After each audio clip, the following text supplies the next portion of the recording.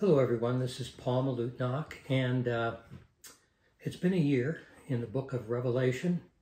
We are now about to talk about the lesson, chapter 22, the last lesson in this book of Revelation. It's been a great ride, it's been very informative, and I hope it's been challenging to our lives to live knowing Christ is going to return soon, as the Bible promises.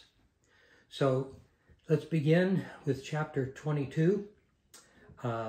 If you think about it, chapter 22 contains God's last message to humankind. At the close of the Bible, we're reintroduced to the tree of life, which has not been mentioned in the Bible since Genesis, with Adam and Eve sinned in the Garden of Eden. Paradise is restored in the eternal state.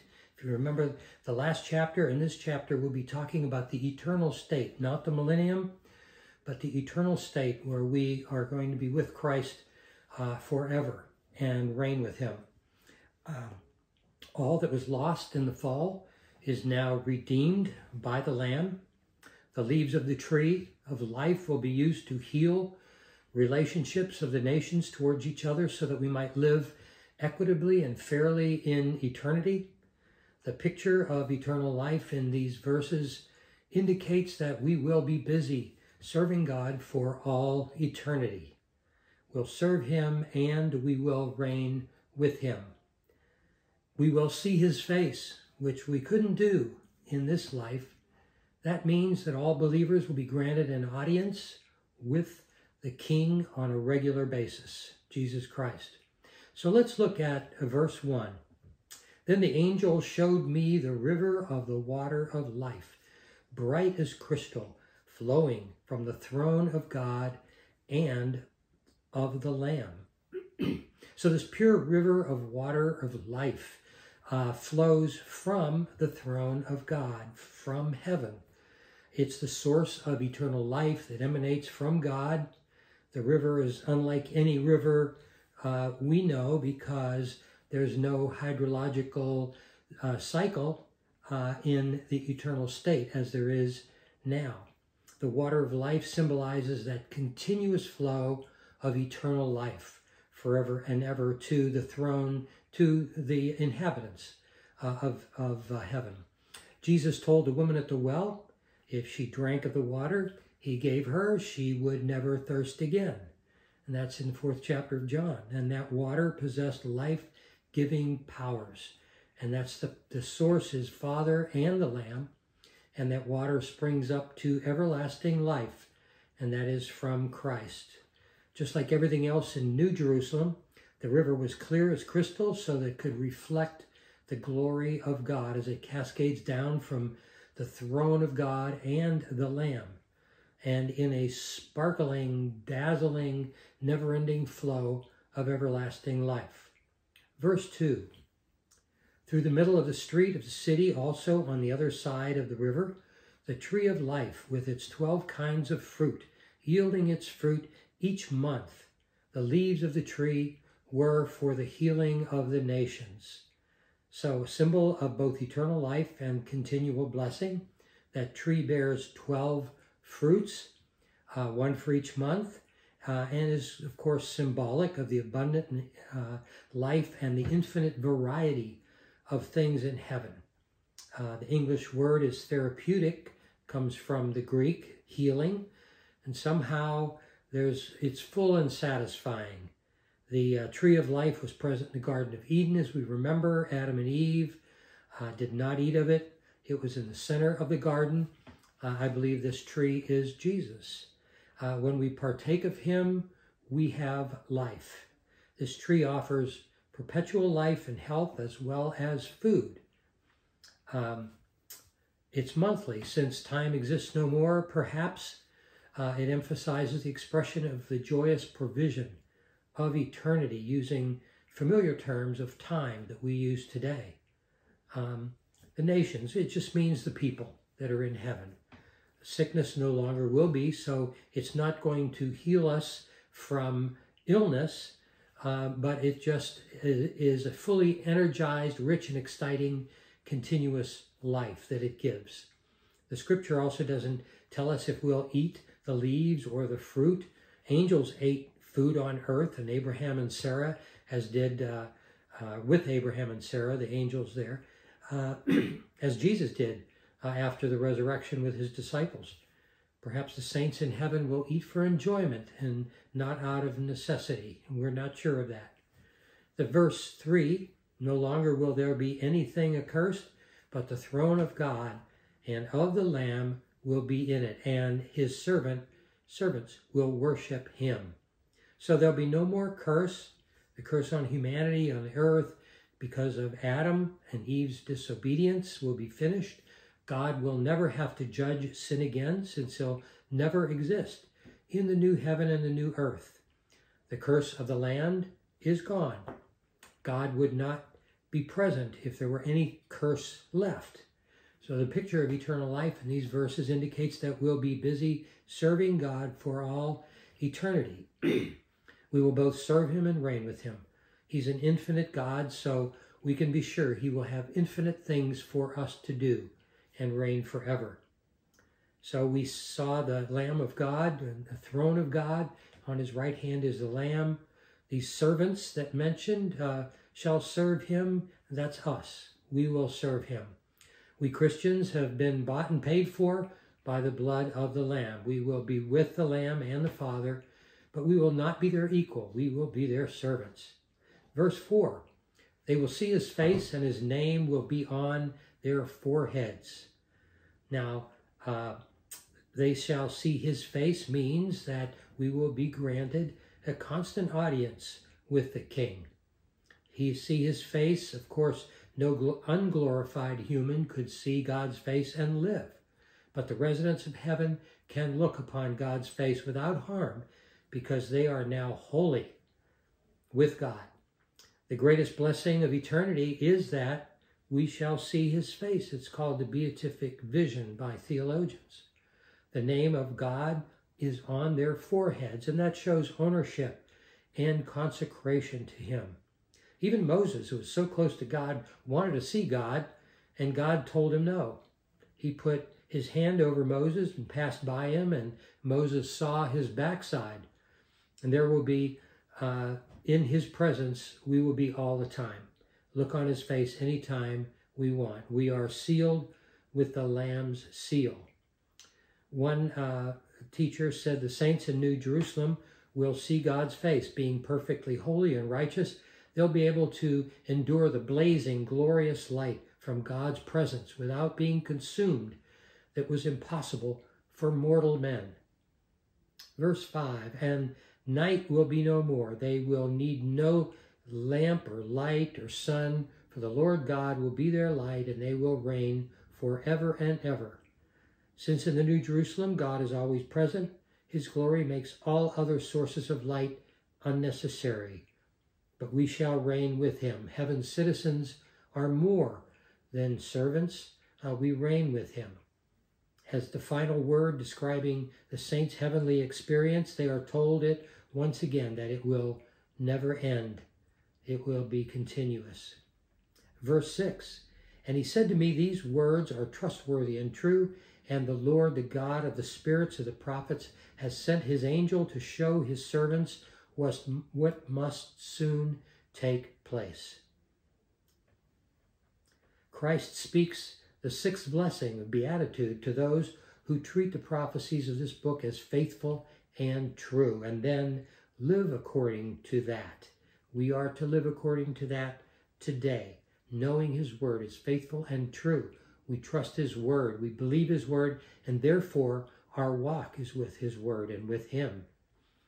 Now his servants, members of the 7 churches of Asia Minor, who received this letter, and then all believers who have read it since, and that includes us. The things which must shortly be done, well, this involves the entire Revelation, which God has just related, the entire book. So verses 6 through 21 sort of form a conclusion or summary to the book with 2 themes, the authenticity of the book as a revelation from God and the imminence of the return of Christ. These sayings refer to the entire book of Revelation, and they are authenticated as genuine by the angel. God sent the angel to give them to John, to his servants, that is, the members of the churches. Here is just a reassurance of all that is not to be taken lightly, even today. This is the absolute truth. The prophets such as Daniel, Ezekiel, and Isaiah, just to name some of them, have all spoken of this special time in history in Revelation. We got a lot of our scriptures that we talk about in Revelation from the prophets. So it's not all from the angel to John in this case. It comes from the entire Bible. And the messages are also supported by Matthew chapter 24, Luke 21 and 22. In the same information, regardless of who pens it, because the author is God. So it comes from the apostles, it came from the prophets, and others that God gave the authority to do that. The angel's words reinforce this important truth, that everything John saw in Revelation will come to pass, that John's words are not mystical and apocalyptic, is only a record of the bizarre dreams of the result of an overactive imagination. That's not the case in Revelation. Further, it is not even an allegory in forms of translation, from which readers can find hidden meanings on their own concoctions. It is an accurate description of events and persons that are yet to come. So let's look at verse 7. And behold, I am coming soon. Blessed is the one who keeps the words of the prophecy of this book. Notice that in verse 7 and verse 12, he says, behold, I am coming quickly.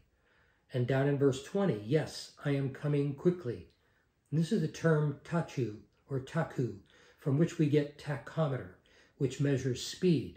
And he says, I'm coming speedily, I'm hastily coming, I'm coming quickly, or I'm coming shortly, I'm coming soon. 6 times in the book of Revelation that is stated. Twice it is a warning, chapter 2, verses 5 and 16, that he's coming quickly with judgment on his mind. 4 times it's a promise of blessing. The 3 in chapter 22 and 1 in chapter 3. This is Jesus speaking when he says, behold, I come quickly. Jesus' return is imminent. Blessed is he who keeps the saying of the prophecy of this book, is referring to the reading of the book of Revelation. But how in the world can you keep the sayings if you don't know what these sayings are? Most people avoid Revelation like the plague. But if we must keep these sayings, then we must read and understand what they are. And I think this also means the entire Bible. Believers are to guard or protect the book of Revelation. When he says heed, it can also be translated to guard, and in that sense it's a protective role. But not only that, but to obey the book of Revelation and what it says. I have to protect from the people who want to destroy it, but I obey it. It calls for guarding this great book from its detractors who would deny it, guarding it from the critics who would ignore it, guarding it from the false interpreters who would obscure it. Just as in 1 Timothy chapter 6, verse 20, Timothy is told, O Timothy, guard what has been entrusted to you. There is definitely a guardianship here. In 2 Timothy 1, he says, retain the standard of sound words. Guard through the Holy Spirit who dwells in us, the treasure entrusted to you. This is a treasure. This book of Revelation, it must be guarded against any detractors or those who would interpret it falsely or would tamper with interpretation or obscure its simple and direct significance. But it's even beyond that. It's talking about obeying it. Obey is to heed. Obey the book with his commandments. And that is repeated throughout the section. He who loves my commandments and keeps them, he is the one who loves me. Verse 21, same thing in verse 23, same thing in chapter 15 and verse 10 of the book of John. Then you find in 1 John, If you love the Lord, you will keep his commandments. If you love his appearing, you'll keep his commandments. That's the whole point. If we believe that Jesus is coming imminently, he could come at any moment. And of course, if the rapture of the church starts it all, and the rapture of the church is the first thing, and then comes the time of the tribulation when all the events are laid out. There's no event given in front of the rapture of the church. So it could happen any moment. It could happen before I finish this video. And so we live in every moment as if Jesus could come in the next moment, because he could. And we have to live then obeying the mandates given in the book of Revelation to defend against detractors and critics and all of them. And they are called not to only guard it, but obey it. Think of it as a general command to long for Christ's return and our eternal fellowship with him. It calls believers to desire heaven, to desire holiness, to desire Christ vindicated and for him to triumph over his enemies, to desire the end of the curse, and to desire the glories of Christ's earthly kingdom and the new heaven and the new earth, to see God's face, to end the Babylonian harlot, Babylon, and the corrupt commercial and political system, to look forward to the life of peace and happiness. Thus, the purpose of Revelation is not just to provide entertainment or to merely satisfy the curiosity of believers about the future, but to reveal the glory of God's Son, to call believers to live godly, obedient lives in light of his soon return. There are a number of New Testament texts that support this view of what we call imminence, certainty with uncertainty. It was certain that he is coming, but it was uncertain exactly when. And they were living in the first century as if he might at any time, but they didn't know when he would come. Some of the New Testament texts that help us with that. 1 Corinthians 1:7 describes the Corinthian church, and it says that they weren't lacking in any gift. They're not waiting on a gift to happen before the rapture. It meant that every gift that God, through his Holy Spirit, could bestow on the church, every ministerial gift, spiritual gift of a teacher and leader he could give to his church, they have already received. Then he adds, awaiting eagerly the revelation of our Lord Jesus Christ. There is a typical description of the attitude of the member of the early church, waiting eagerly for the coming of Jesus Christ. They didn't push the return of Christ for his back for way off into some future event. They believed it was imminent, that it could come at any time. In 1 Corinthians chapter 4, Paul says, don't go on passing judgment. In other words, you're not the person who can judge someone. Don't go on passing judgment before the time, but wait until the Lord comes, who will bring the light of things hidden into the darkness and disclose the motives of men's hearts. Literally, live in expectancy of the coming of Christ. And they did. Then go to the 16th chapter of 1 Corinthians, and you have this word that comes up. It's called Maranatha. And interesting enough, it's not translated. It is the Aramaic word, Maranatha. It's not Greek, it's not Hebrew, it's Aramaic. That's interesting because, as far as we can tell, nobody in Corinth would have spoken Aramaic, except some Jews that may have been living there. But believe nobody in the Greek culture would have spoken Aramaic. Aramaic was the language of the people who lived in Palestine. And so why would the Apostle Paul, in writing the epistle to a Greek church in a Greek culture, include an Aramaic word that was untranslated? It's very interesting, but it means, Lord, come. It was a word that expressed hope of the return of Christ. So why in Aramaic, really, an Aramaic phrase squeezed into one word? Why would the Aramaic phrase appear in a Greek letter to a Greek church? The only answer is it must have been a word they were very familiar with. It isn't even translated, as I mentioned. It must have been a watchword, a byword, a proverbial anticipation of the coming of the Lord Jesus Christ that was so well known to everybody that Christians just said, Maranatha, Maranatha. It summed up the truth of a vital hope of believers, that Jesus could come at any time. It expressed their imminent hope. They were saying to each other, Maranatha, our Lord come, our Lord come, our Lord come. They were living constantly in the light of the return of Christ. It was their hope. On a number of occasions, the Apostle Paul expressed that idea that he might live until Jesus returned. Some of the things in the Philippians book in chapter 3, for example, it says, for our citizenship is in heaven, from which also we eagerly await for a Savior, the Lord Jesus Christ. He was waiting for Christ. He was waiting for the return of Jesus Christ. And he believed it could happen any time. 1 Thessalonians, here's Paul's commendation of the Thessalonian church. And he said about them, verse 9 of chapter 1, you turn to God from idols to serve a living and true God and to wait for his Son from heaven. The early church was just filled with anticipation that Jesus could come at any moment. In chapter 4 of Thessalonians, it said, for this we say to you by the word of the Lord, that we who are alive and remain until the coming of the Lord. He's saying some of us may be alive at the return of Christ.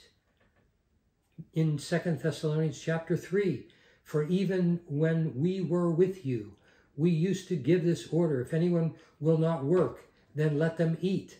See, there was a problem with the Thessalonian church. Some people weren't working. They were just waiting for God to come.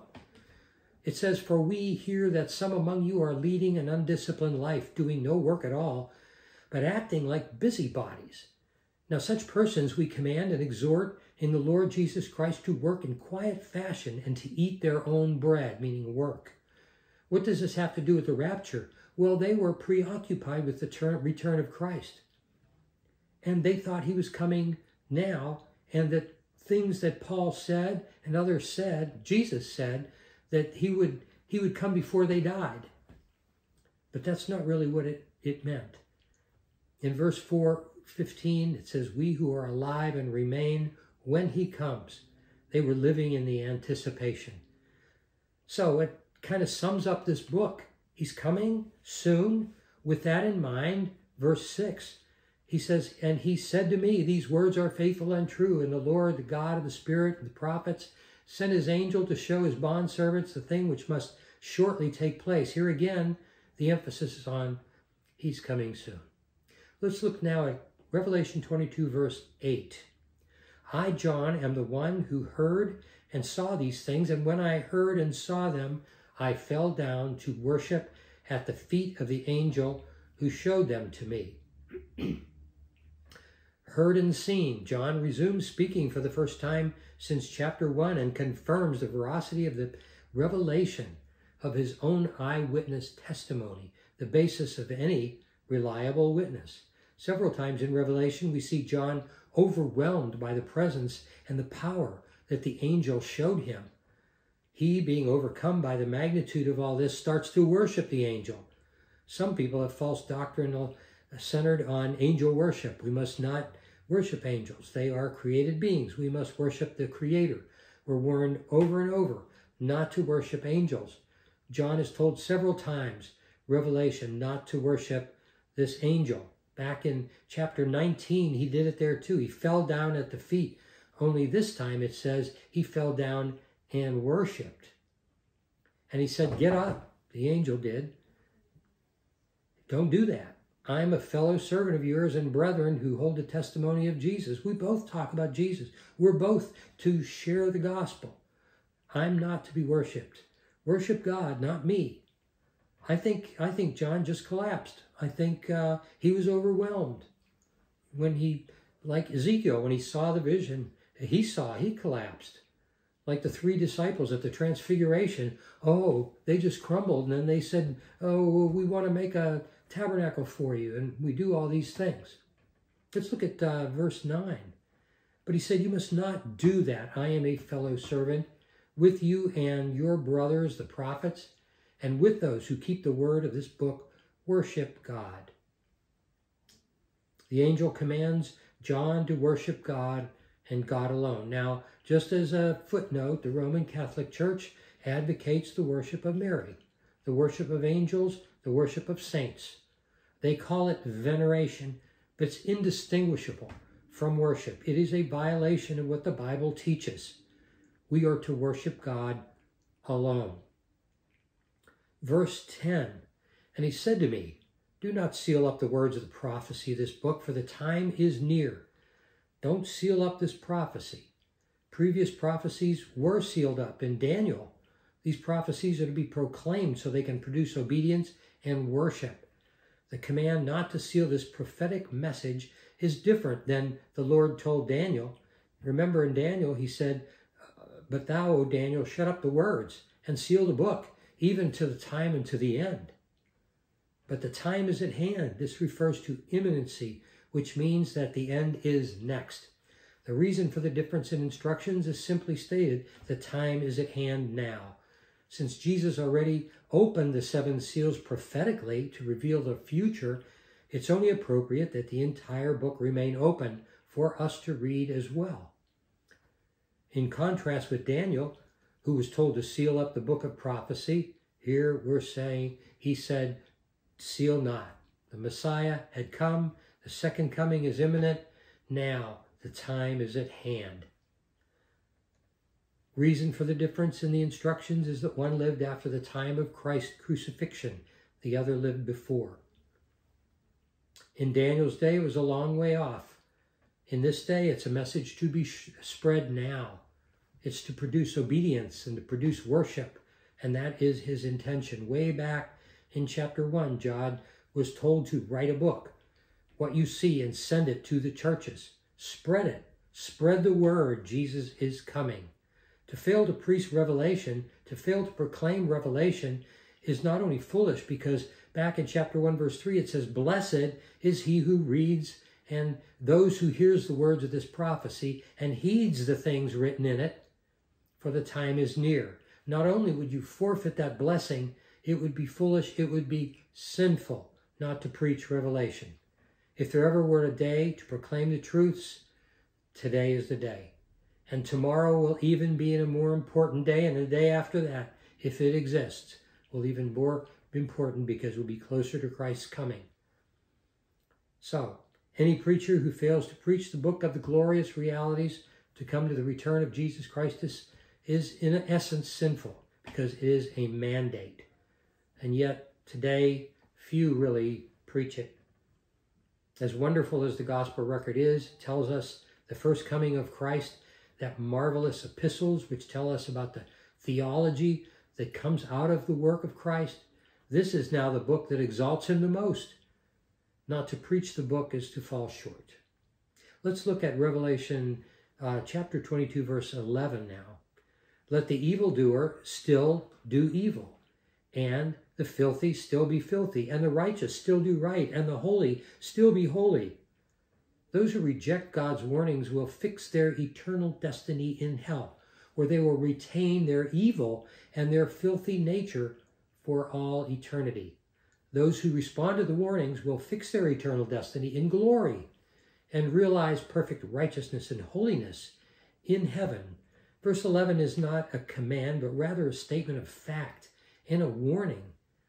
Character tends to become fixed and unchangeable, determined by a lifetime of habitual action. The arrival of the end will prevent any change of destiny. Those who hear the truth but continue to do wrong will by that hardened response fix their eternal destiny in hell. Conversely, those who continue to practice righteousness and keep themselves holy give evidence of genuine saving faith. When Christ returns, the deliberate choice of each person will be fixed in the eternal state. We cannot cover up from God. God sees everything into the heart. If you're a sinner, he already knows it. You don't have to tell him. If you belong to Jesus, he knows that too. Whatever you are, Deep down, Jesus already knows. Another way of interpreting this is the word still. Some commentators see more. So let the one who does wrong do more wrong. Let the one who's filthy be more filthy, or righteous be more righteous, or holy be more holy. And what it's saying is if you're wrong in this life and you're more wrong in eternity, there's no good influence. If you're filthy in this life, you're going to be more filthy. When the sinner refuses the message, the warning, there's no cure for the wrong.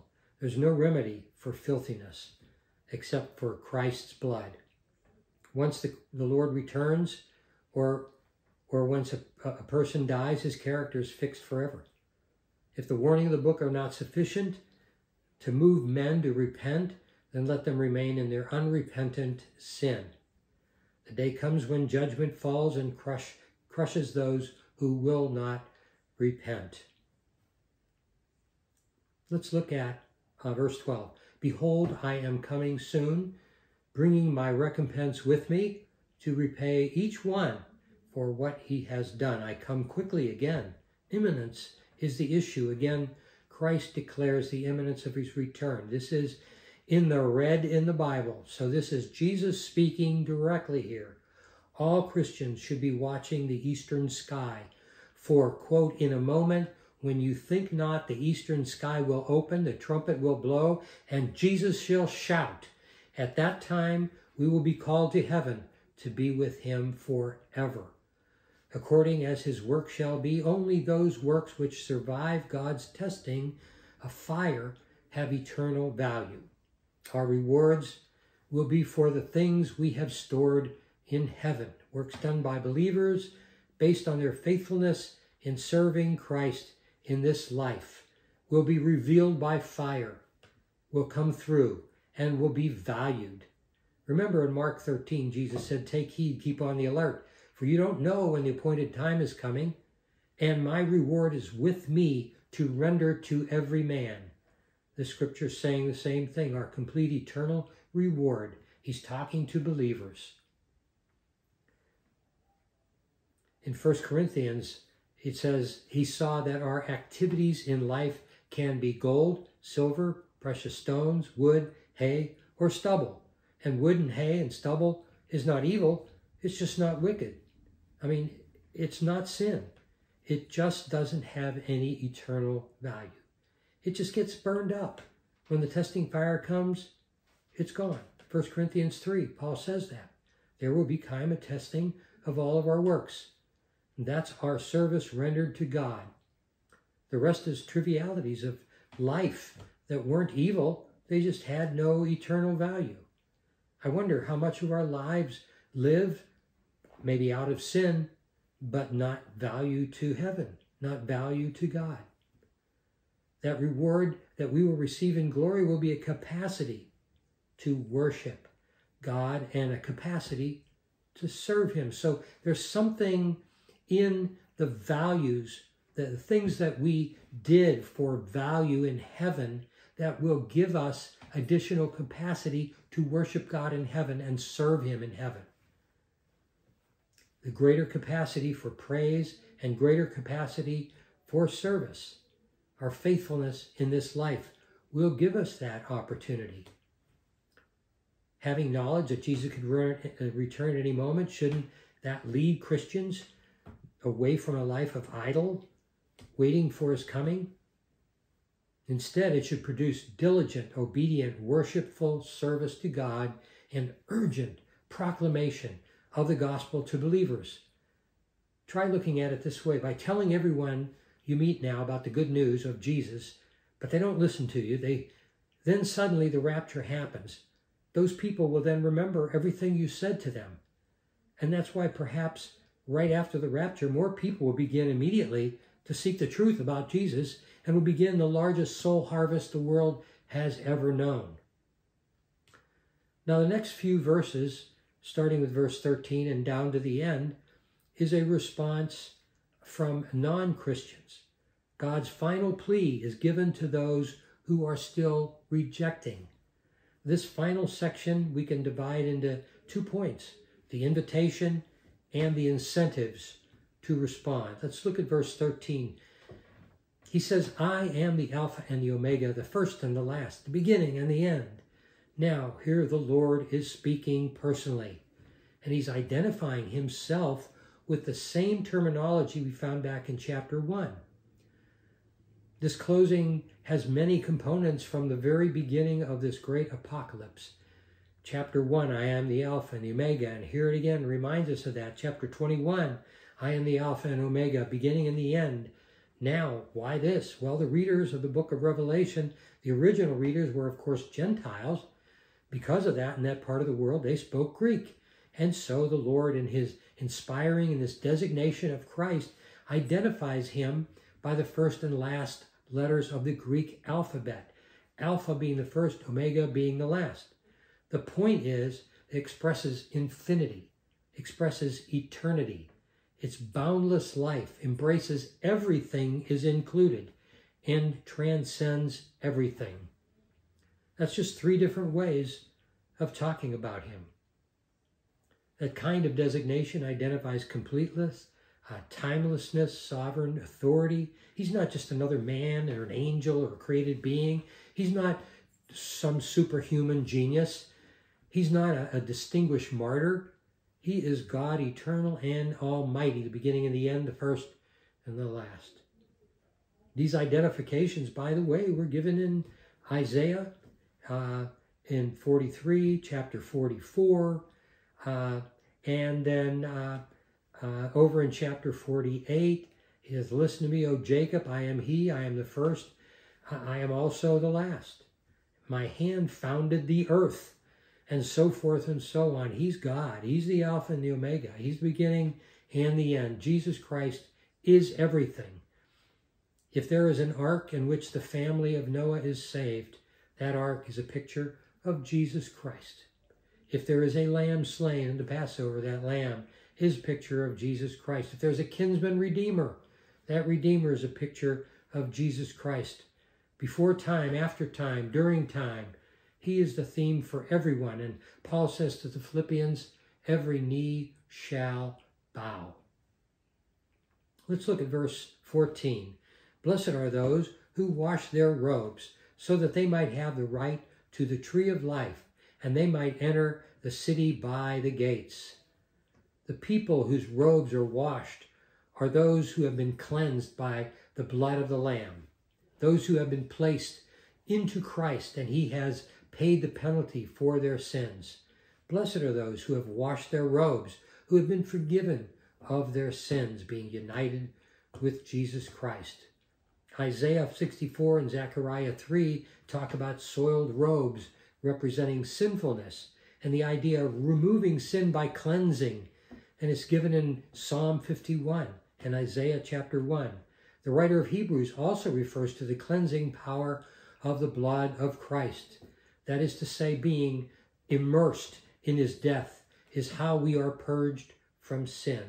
How much more will the blood of Christ, who through the eternal Spirit offered himself without blemish to God, cleanse your conscience from dead works, it says in the book of Hebrews. 1 Peter, a wonderful statement.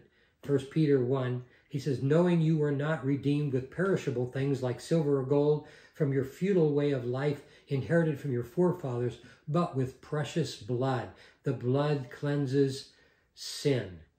So he says, blessed, happy are those who wash their robes, that they may have the right to the tree of life. It's indicated to be in New Jerusalem, very clearly in the description of heaven in chapter 22. Either side of the river was the tree of life with its 12 kinds of fruits. And so he's saying that the only people who are going to be in heaven eating the tree of life are the ones who have the right to it, and they will be the ones forgiven of their sins. He adds in verse 14, and may enter by the gates of the city. Back in chapter 21, he describes the 12 gates were 12 pearls. And of course, they were the entrance into New Jerusalem, the capital city, the new heaven and new earth. Blessed are those who do his commandments, symbolize those who have been forgiven of their sins, who have been cleansed by the blood of the Lamb. Those closing verses of the Bible make it perfectly clear that salvation is a matter of the will. Whosoever wishes may come. Whosoever wills not to become lost, not to be lost. Teaching abounds throughout Scripture in that. The one thing God asks of us. He doesn't ask for our money. He doesn't ask for anything before we're in Christ. He asks for our will, that our will would be his will, that we would change, that we would repent of our own will and give him our will, so that we believed what he told us and we follow that.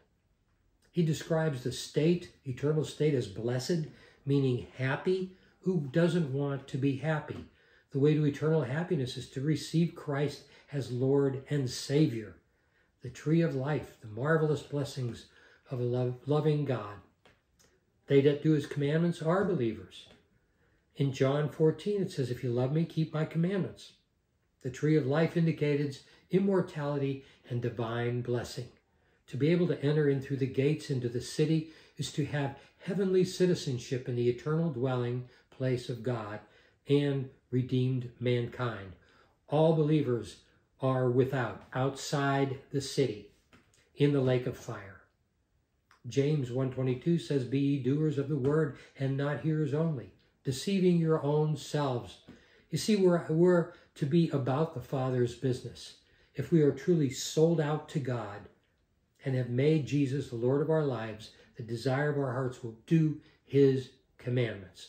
I love that phrase, to be sold out to God. That means I don't have any of my own will. It's all what God wants. Whatever you want, God, I'm there. Verse 15, he says, outside the city are the dogs and the sorcerers, the sexual immoral and murderers and idolaters, and everyone who loves and practices falsehood. The dogs were considered despicable characters in New Testament times. Low moral character, unfaithful leaders, and homosexual prostitutes are those who received such a designation. Sorcerers, about witchcraft. The Greek word pharmakos is a root English word which means pharmacy, so it's talking about drugs. Whoremongers are those who practice all kind of sexual immorality. Greek pornos is the root of the English word pornography. Murderers means premeditated murder, not accidental killing, but they're included in the list. Revelation 21 verse 8 tells us, but the fearful, the unbelieving, and the abominable, the murderers, the whoremongers, and sorcerers, and idolaters, and all the liars shall have their part in the lake which burneth with fire and brimstone, which is the second death. We read that back in chapter 21. Idolaters just put those who put anything ahead of God, including money or anything. Think about that. Idolaters are those who worship false gods or anything else that's unacceptable, but they don't worship God. It talks about a lie. Everyone sometime during their lifetime has lied. It's human nature. Some tell little lies. Some lies are acts of deceiving, and some can be very harmful to others. Simply withholding some of the truth when asked a question is lying. And some people constantly lie. Consider carefully how you answer, and instead of a white lie or withholding part of the truth, find another way. Tell the truth. I would rather be told the truth no matter how bad it is, rather than find out later, I've been deceived. Those who loveth and maketh a lie has to do with someone hurting someone else. Anytime we hurt someone else like that, it is sin. It's the habitual practice of that. Let's look at Revelation verse 16. I, Jesus, have sent my angel to testify to you about these things for the churches. I am the root and the descendant of David, the bright and morning star. This is the first time that the words I, Jesus, appear in the entire Bible. It establishes that this final invitation in Scripture is not a human invitation, but a divine call issued personally to sinners by the Lord Jesus Christ himself. The churches, remember the 7 churches that we talked about earlier in this book, were the original recipients of this Scripture and Revelation. The verse is Jesus' sealed approval on the entire book of Revelation. It marks the first use of the word church since chapter 3. Why is there no reference to the church during the time of tribulation on earth described in chapter 6 through chapter 18? Because the church, having been raptured to heaven, will not be on earth all of that time. The root and the offspring of David. Christ is the source. He is the root of David's life and line of descendants, which establishes deity. He's also a descendant of David, which establishes his humanity. This phrase gives powerful testimony to Christ as the God-man. How can Jesus be the root and the offspring of David both in the flesh? This is impossible. David is in the flesh, was the ancestor of Jesus. In the spirit, Jesus was David's ancestor. Jesus was David's God. In 2 Peter, it says, we have also a more sure word of prophecy, whereunto ye do well that you take heed as unto a light that shines in a dark place until the day of the dawns and the day star arises in your hearts. That's Jesus. This is the bright star announcing the arrival of the day when Jesus comes. He will be the bright star who will shatter the darkness of men's night and herald the dawns of God's glorious day. You see, it's not unusual in a symbolic way to speak of Jesus as a star. He is our bright star. Until we receive this star into our life, we are full of darkness. Verse 17, the Spirit and the bride say, come. And let the one who hears say, come. And let the one who is thirsty come. Let the one who desires the water of life without price. Verse 17 contains 4 invitations of the unsaved to come to Christ in faith for eternal life. The Spirit is the Holy Spirit, and the bride is the church. The Holy Spirit works through the church to evangelize the world. The water of life is eternal life, available freely by faith in Christ. Come. This is the Spirit and the church's answer to the promise of his coming. The Holy Spirit, since the beginning, has been saying, come. Unless the Holy Spirit of God woos you, you can forget about being saved, because it is the Holy Spirit that draws you. It is God's wish that all would be saved. I believe what this is saying is, in this particular instance, is that the Spirit and the believers are saying, come, Lord Jesus. Salvation is open to whoever so will. Let him that heareth say, this is unlimited offer of grace and salvation to all those who desire to have their thirsty souls quenched. The Lord's last invitation to mankind is what we read. The Lord Jesus Christ, ever concerned for the souls of the lost, closes his great revelation with a challenge for individual people to call upon his name. He indicates that there are 2 who invites us, the Spirit and the bride, or the church. God the Holy Spirit will use the printed page as well as those who are just repeating what they have heard, but may not even believe what they're saying. But God uses the bride, the church, which indicated that the primary mission of the Church of Christ during the entire church age is to tell others about the Savior, is to know God, to draw near to him, and tell others. That's discipleship, and part of discipleship is evangelism. All Christians everywhere should be engaged in saying to their fellow human beings, whosoever is thirsty, let him come. Whosoever wishes, let him take the free gift, the water of life. When we talk to people, we're saying, are you thirsty? Well, what do you mean thirsty? Well, I mean, are you thirsty for life? Do you know the Lord? Do you know God? Do you know your purpose? Are you thirsty to know that? Then come. And that could be our evangelistic message. Some do not know what they're hungering for. It's so simple just to give and let Jesus bring you salvation, joy, and life that lasts forever. When we take this water of Jesus, it brings eternal life. Verse 18, I warn everyone who hears the words of this prophecy of this book, if anyone adds to them, God will add to them the plagues described in the book. And if we've read the book, there are a lot of plagues. We don't want that. The speaker who testifies to the authority and finality of the words of the prophecy in this book is the Lord Jesus Christ. So you have the same kind of thing at the end of Scripture. Don't touch a word. Don't add to it. Don't touch it. And make sure when you interpret it, you're doing it correctly. The warning forbids any alteration of this book. We know some denominations have done that. They've created their own book. This is not just a book, because we've heard the warnings repeated over and over. We could extend it to all Scripture. Well, then why put it at the end? Why didn't he put it at the end of Romans or at the end of Ephesians? He puts it at the end of Revelation because Revelation is at the end of all of Revelation. It is the end of the New Testament. It is the end of all scriptural revelation. And so it goes to sweep across all that's been given. And he has also put it at the end of Revelation because Revelation, God surely knows, would be the most assaulted book that we have. And that is true. These words of Jesus then head off any attempt to add or subtract, distort, falsify or misinterpret. Now remember the book of Revelation, when it was written, immediately when it was disseminated to the 7 churches, very quickly.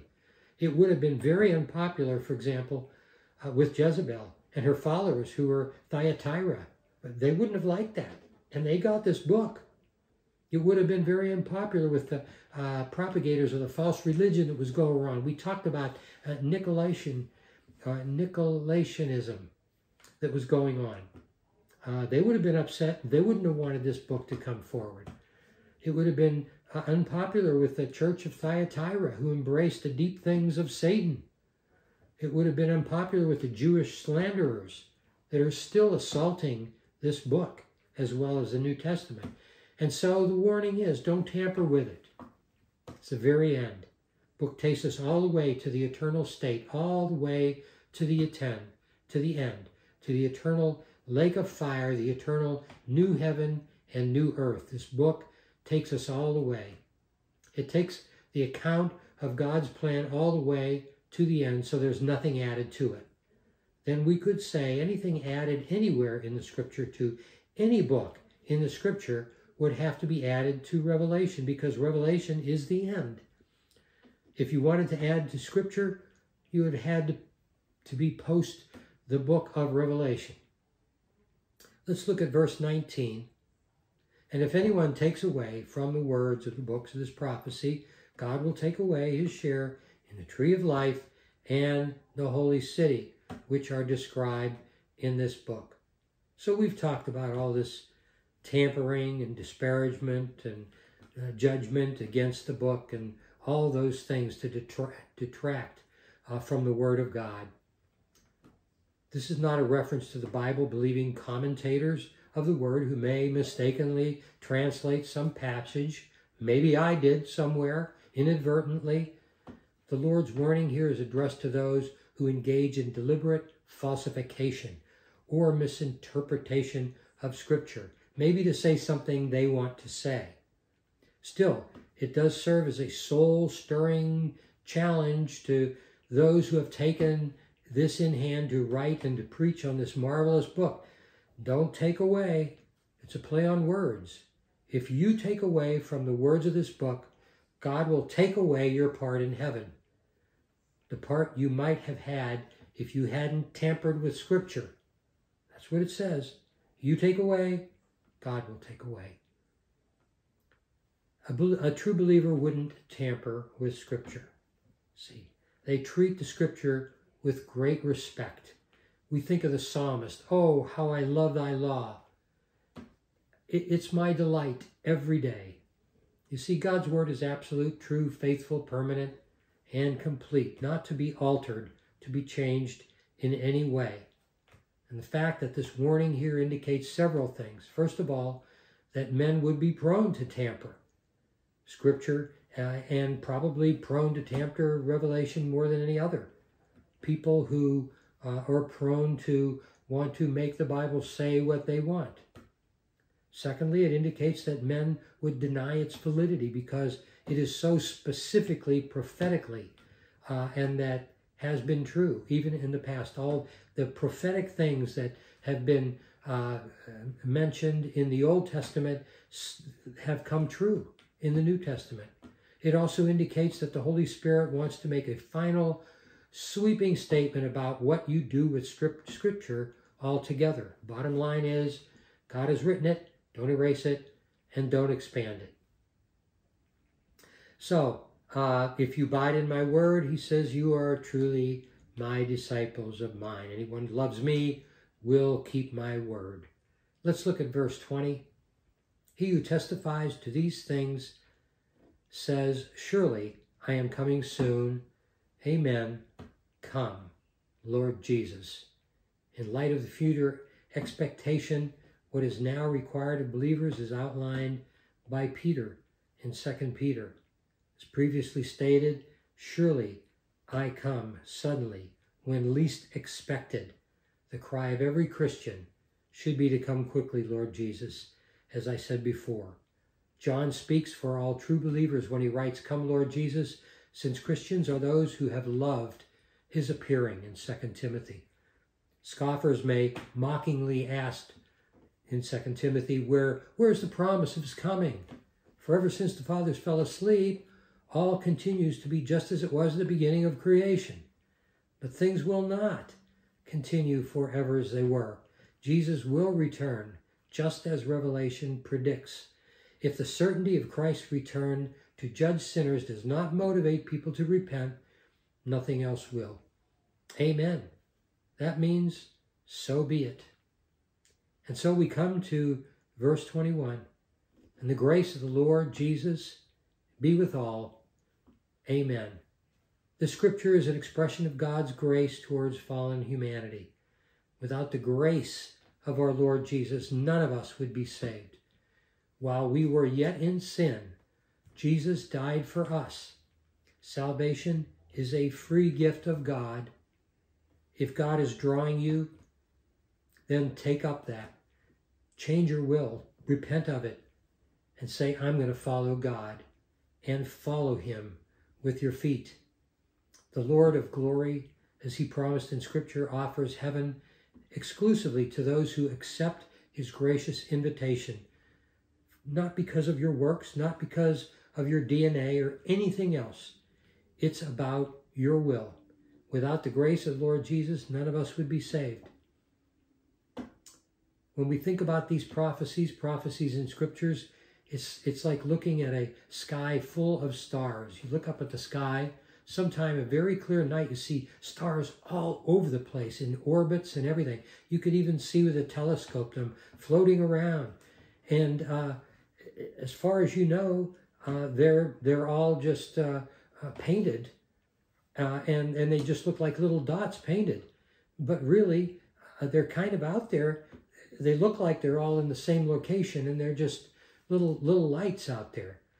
But the matter of the fact, you're looking at stars that all appear to be kind of on the shelf, on the underside of the roof.